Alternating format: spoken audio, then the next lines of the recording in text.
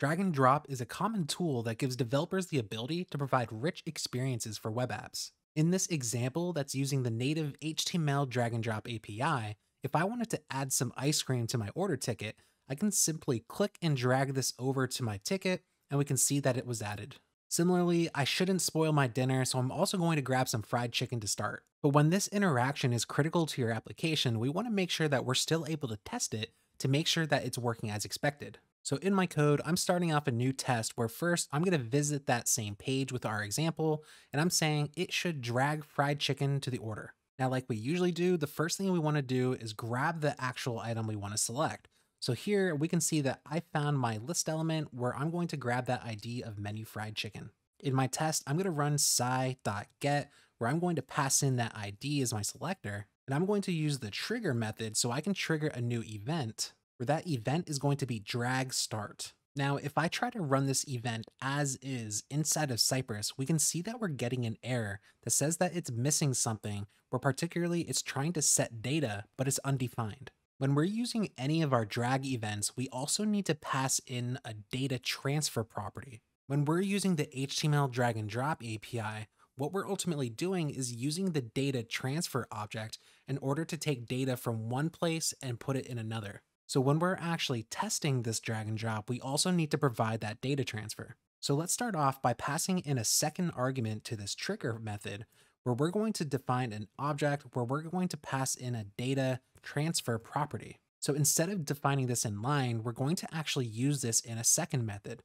So at the top of this statement, I'm going to say constant data transfer, and I'm going to set that equal to a new data transfer. And now, while it's not doing anything yet, we can see that it was successfully ran, and we can even see that if we hover over this, we can see that it's starting to actually grab that item. But now let's make it actually move over to the order. So to do that, I want to actually drag this item into the section that is accepting this drag request. And in this case, it's going to be this div that has an ID of plate. So I'm going to run a second sci.get statement where this time I'm going to pass in plate, but again, I'm going to use that trigger method where this time I'm going to say drop, but again, I'm going to pass in that second argument where we're going to pass in that data transfer.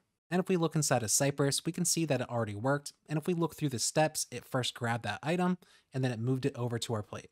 Now this didn't really take too much to add, but what if we wanted a slightly simpler way to do this? We could instead install this Cypress drag drop plugin where we have an easy way to specify exactly where we want to drag and where we want to drop all in one simple statement. Now I've gone ahead and already installed this plugin, but what if this time we wanted to drag ice cream to the order? Similar to before, we first want to grab the ID of our item, which in this case is menu ice cream. So I'm going to run sci.get and we're going to specify menu ice cream. Now this time, instead of triggering our event, I'm going to use the drag command, which because we installed that plugin is now available on the sci object, but this time we want to pass in a slightly different ID. Because of how it works, we want to drag this item into plate items instead of the plate.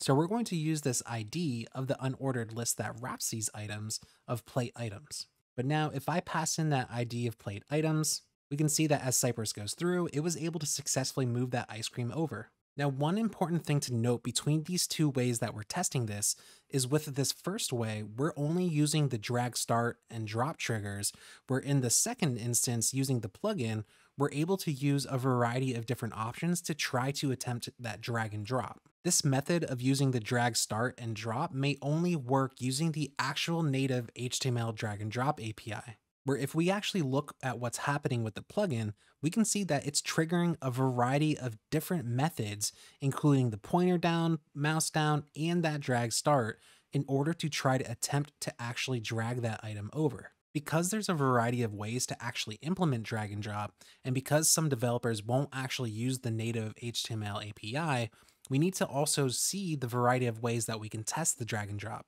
where because we're using the native HTML API, we can be confident that either of these methods will work, but we need to make sure that we're testing our applications for how they're actually implemented.